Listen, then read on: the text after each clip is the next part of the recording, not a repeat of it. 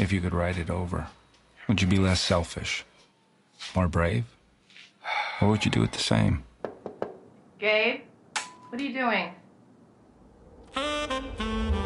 Gabriel's life is unraveling, so he's writing a play. Dad says he's gonna write a play about all of us. About the people he loves. What is all this about, really? Do you know? No, I don't.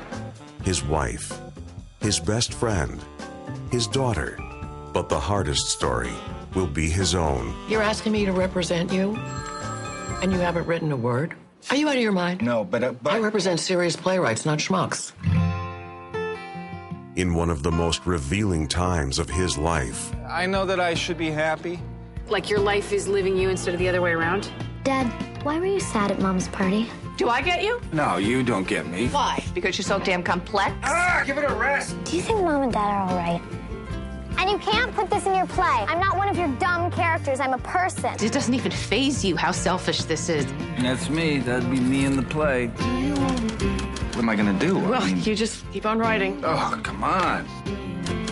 I love you, but I am really angry.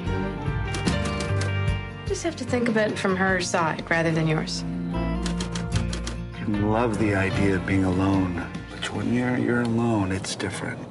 I want you to take a look at it and tell me what you think. Can't. Why not? It scares me.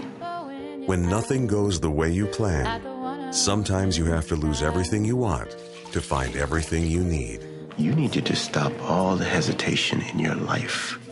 I'm not afraid anymore.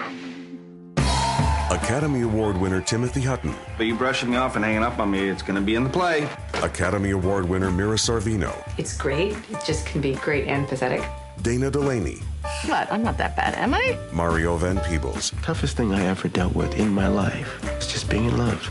And Academy Award nominee Stockard Channing. Are you the devil? Oh, I hope so. Multiple sarcasms. You're gonna change the character names, though, right? Yeah, well, no, it's...